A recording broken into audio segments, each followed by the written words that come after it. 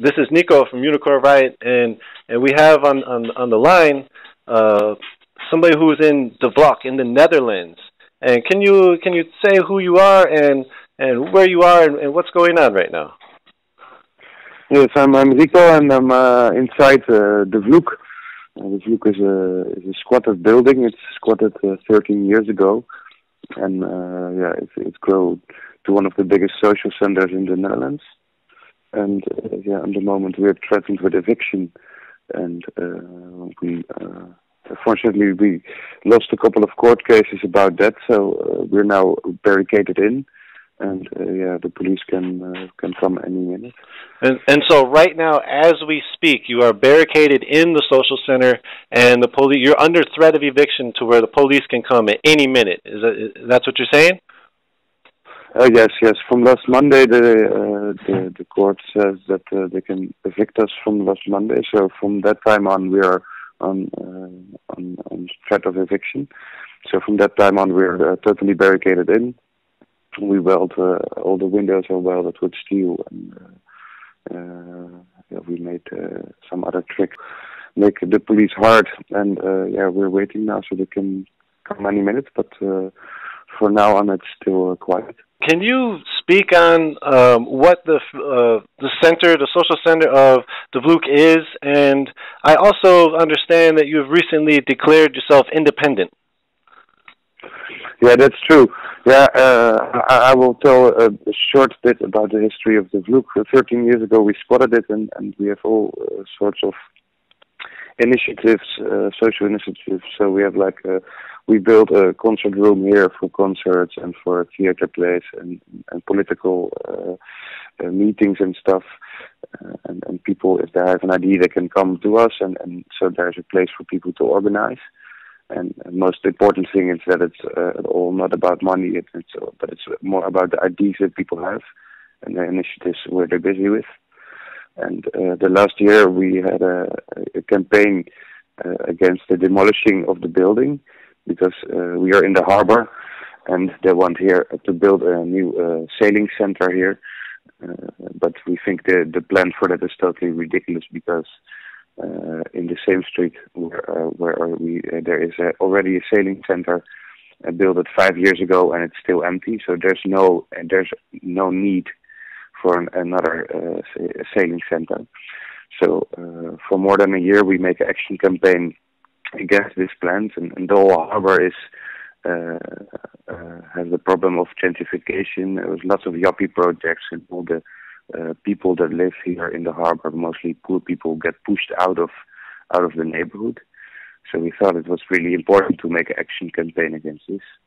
So there was lots of attention, and also the local government was in 3 times in crisis because of this issue.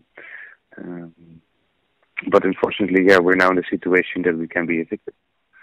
Can you expound upon the ideas that you were talking about? People coming, people sharing, building a community, sort of using, it sounded like reciprocity within the free space. Can you speak upon that a little bit, and why it's really important for you guys to declare yourselves autonomous zone in that realm?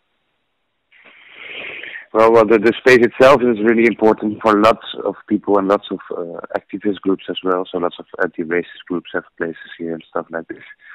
And it's also important that we have an idea that we're better off without capitalism. But in the meanwhile, we also want to experiment with how to make a different society, and we do that in a small.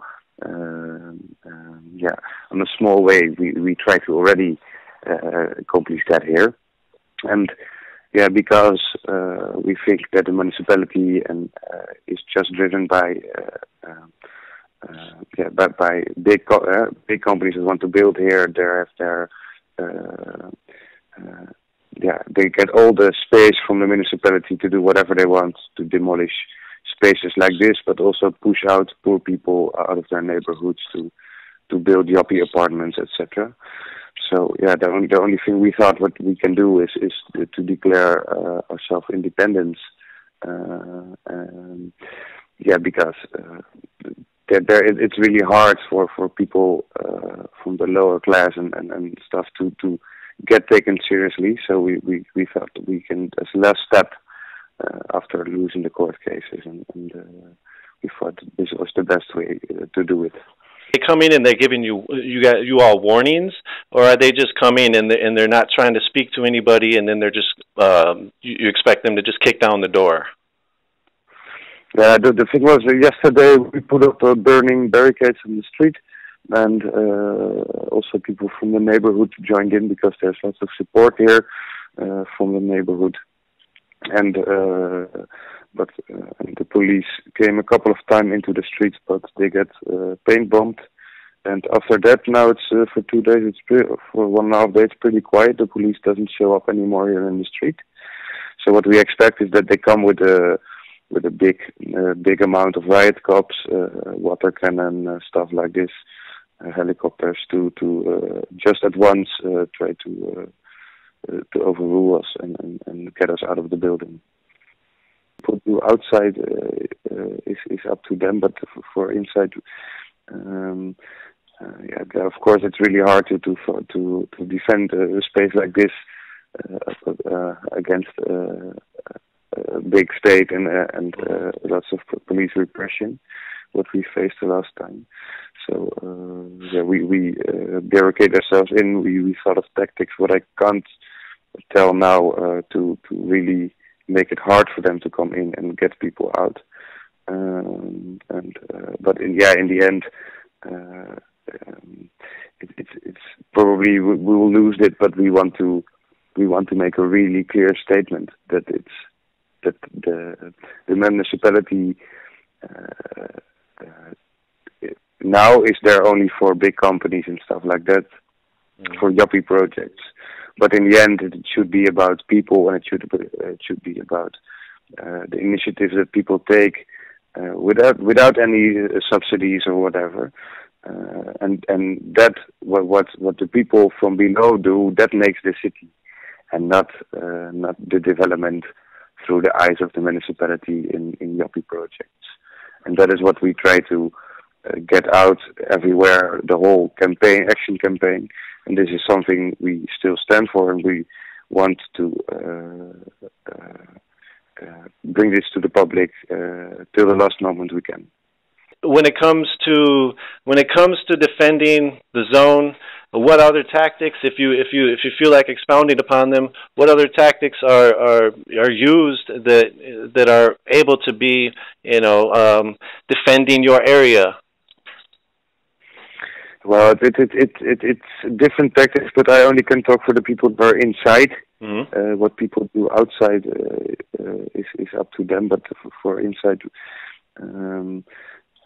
of course, it's really hard to defend a space like this against a big state and lots of police repression, what we faced the last time. So we barricade ourselves in. We thought of tactics. What I can't tell now to really make it hard for them to come in and get people out. But in the end, it's probably we will lose it. But we want to make a really clear statement that the municipality now is there only for big companies and stuff like that, for yuppie projects. But in the end, it should be about people, and it should be about the initiatives that people take without any subsidies or whatever. And that what the people from below do, that makes the city, and not the development through the eyes of the municipality in yuppie projects. And that is what we try to get out everywhere, the whole action campaign. And this is something we still stand for, and we want to bring this to the public till the last moment we can. Yeah, thank you. Well, thank you for the whole interview, for the questions, for the answers. Can you talk a little bit more about where people can find you? I see that you have a Twitter. How people can learn about what's going on and the next steps that are happening with the Vloek? You can. We have a website, and you can follow us on Twitter and Facebook. If you search for the Vloek and thevloek.nl, you can find all the information. And it can be that in a few hours the cops will be in front of the door. It can take a few more days. We don't know. But we try to get people the latest information through social media. So if you want to follow that, you can check us out there. Is there anything else you would like to say as you're sitting there barricaded inside the social center of the Vloek, maybe moments away from police coming in the doors any second? Is there anything else you would like to say? Yeah, I think that lots of everywhere in the world people have a big problem with gentrification, and I think it's really important to fight this. And I want to do a shout out to all the other people fighting gentrification everywhere around the world. Solidarity to them, and let's join for a big struggle.